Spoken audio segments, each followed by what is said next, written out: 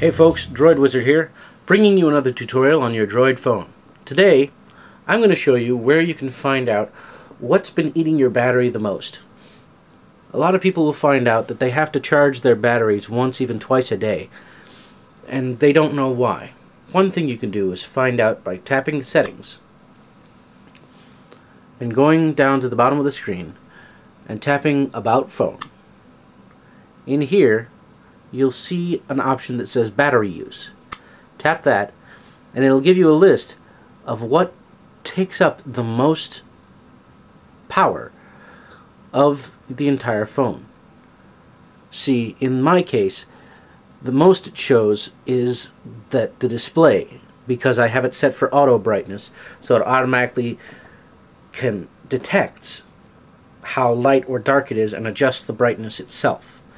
To reduce that, you can actually set the brightness at a specific level, as opposed to letting it automatically adjust itself. Go in here, see what's taking up the most amount of your battery.